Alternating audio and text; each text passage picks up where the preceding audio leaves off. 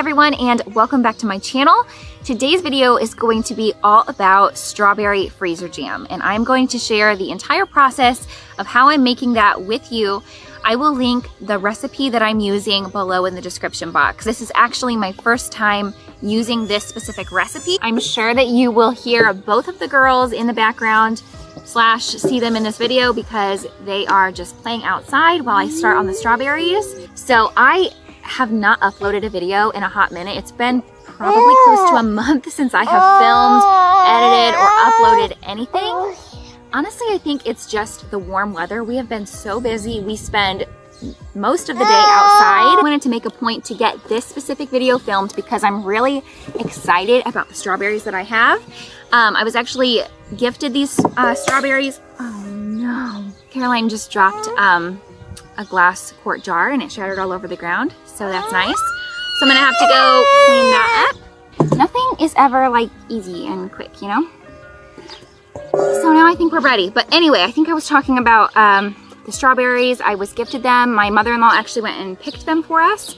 And they're very ripe. So filming this video was kind of my motivation to actually make sure that I got this done. So what I did was as soon as I got them, I rinsed them and I just spread them out on like a kitchen towel and I let them dry completely overnight. I just covered them with a sheet of paper towel. And then yesterday morning, I put all of the completely dry berries into my glass quart jars, put lids on them and stuck them in the fridge. First step that I'm going to do is hull them. So I have my little, I actually don't know if this is just called a huller or what. I borrowed it from my mom, but you could use just like a paring knife or whatever you have. It makes it super easy to scoop the hull out without wasting a lot of the berry. I'm trying to get this camera to focus, and then I remembered this is my first video shooting with my new vlogging camera. I actually have a real vlogging camera now. My husband got me a camera for my birthday, which was actually a month ago, and I am just now filming my first video with it, but I am so happy because now I don't have to use my phone to film with. I was just shooting all my videos on my iPhone, which works okay for a like beginning vlogger, YouTuber, or whatever. I definitely don't like calling myself a YouTuber, but you know, an iPhone works perfectly fine, but it drains my battery. It fills my phone storage up. I have to like clear out my storage like every week basically after I film a new video. I have to go in and, you know, transfer everything and transfer the footage. So it's just really nice to have a real camera now. But that being said, this is my first time using it, so I apologize if the audio is off or, you know, the focus isn't right. I just have it on auto because I really don't know what I'm doing with it yet. I really need to do some research and learning about all the different settings and all of that. But yeah, so if you notice the video quality is better, I hope you noticed that. That's a good thing, but I apologize if things are a little wonky. I will learn from this video and then hopefully be able to fix it for future videos. So I'm gonna turn you around, show you the berries, and then we're gonna go ahead and hull as many as I can until the girls need to go inside and have lunch. So I'm going to hull all of these into this bowl here, which I need to clean out. And then I have like a smaller little bowl for the tops. I'm gonna save those and give them to the chickens. So that's my goal here, is to get all of these berries hulled before lunchtime. So let's go. Here. Hi.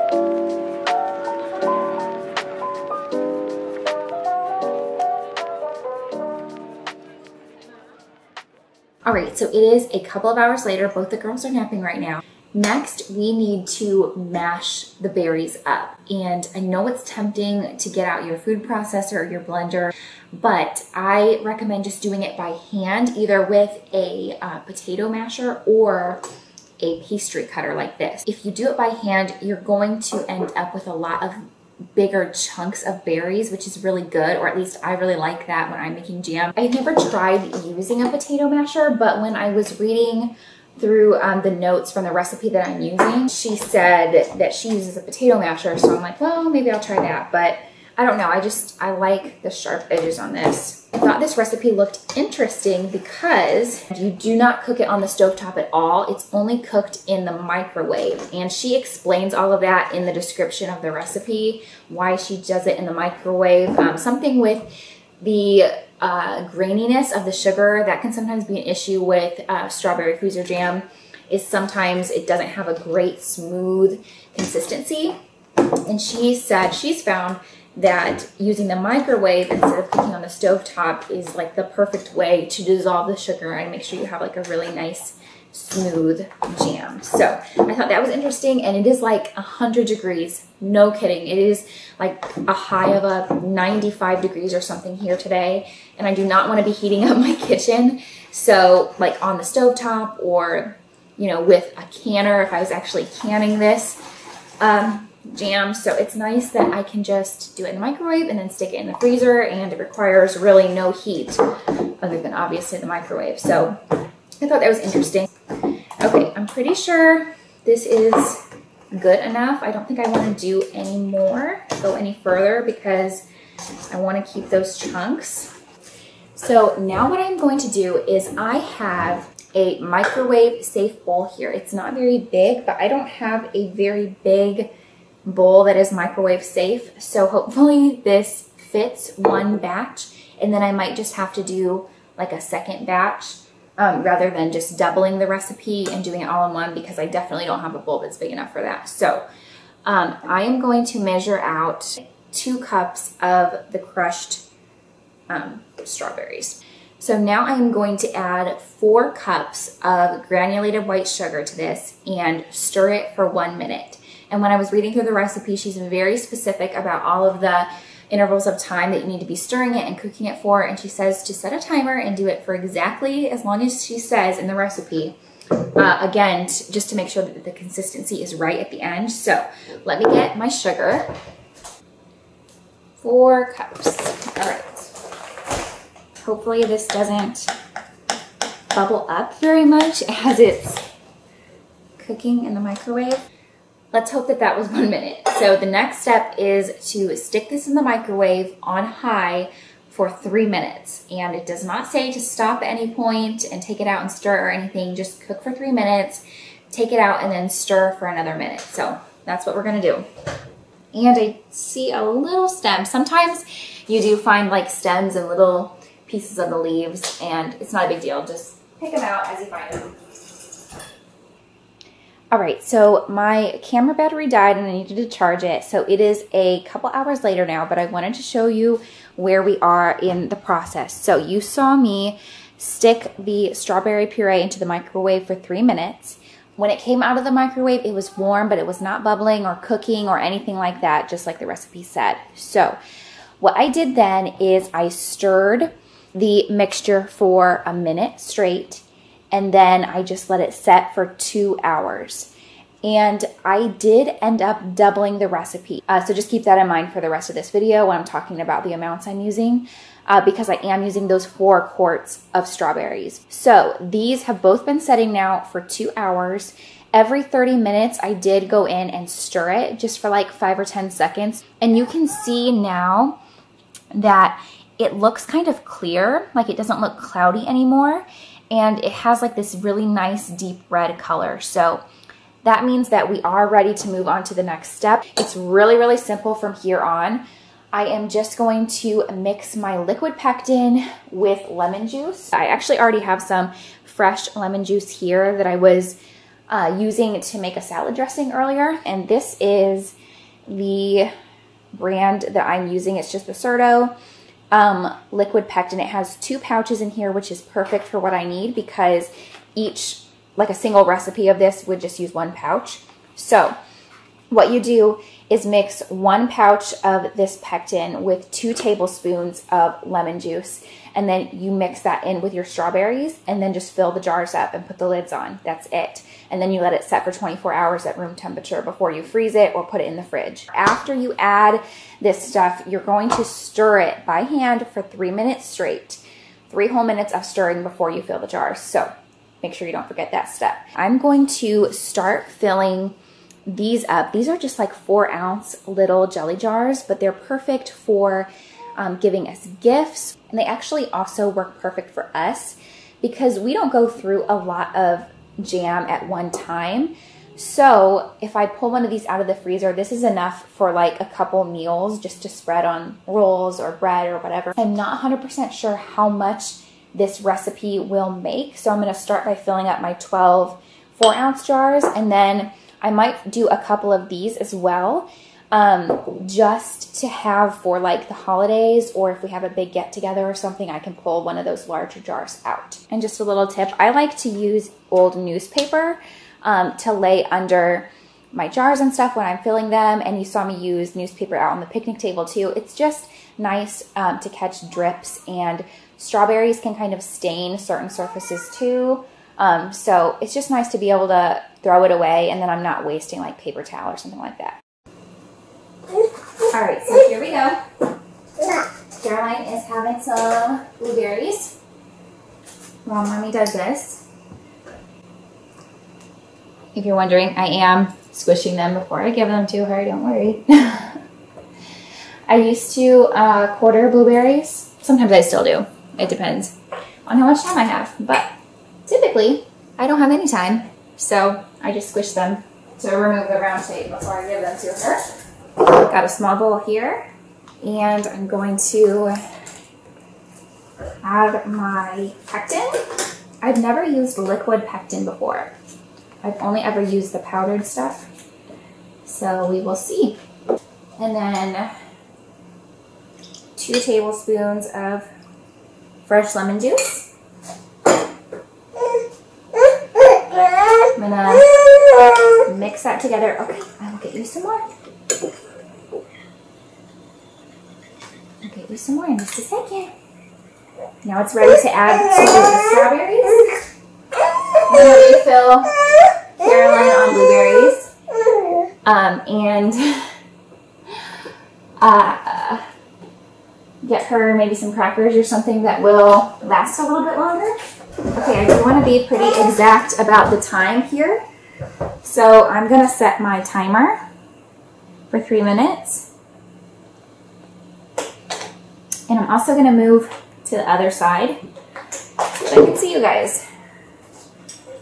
So dump in the pectin. I feel like I'm just gonna make some dumb mistake at this point and then ruin all these beautiful strawberries.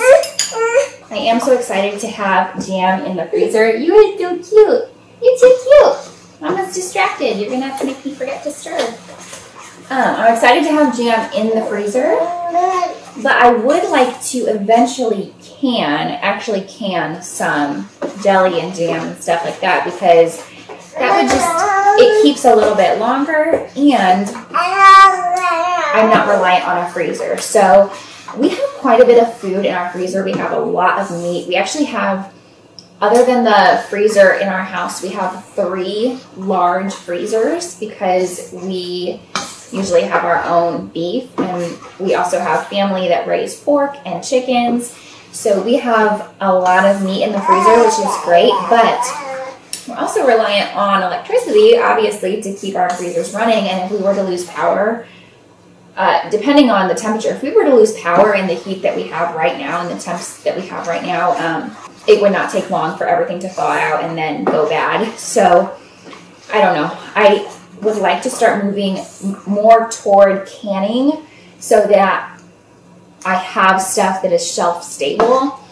And like I said, I'm not reliant on a freezer, but there are certain things like freezer jam, freezer corn, that's just so convenient and easy to do, and it takes a lot less work and time than canning, so it's really tempting to do. But yeah, I do want to move more toward canning. So if you would be interested in any type of canning videos, let me know. I'm actually thinking about doing a ground beef canning how-to video because I would like to can some of the ground beef we have. We have a ton of it in our freezer right now.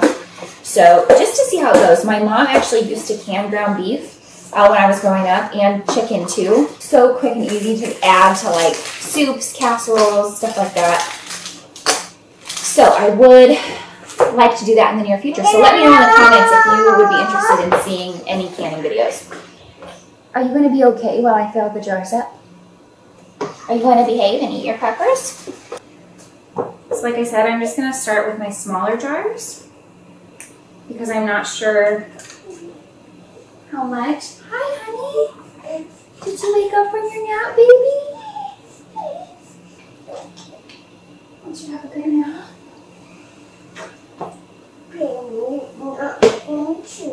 What? Piggies will not eat you, honey. Piggies are nice.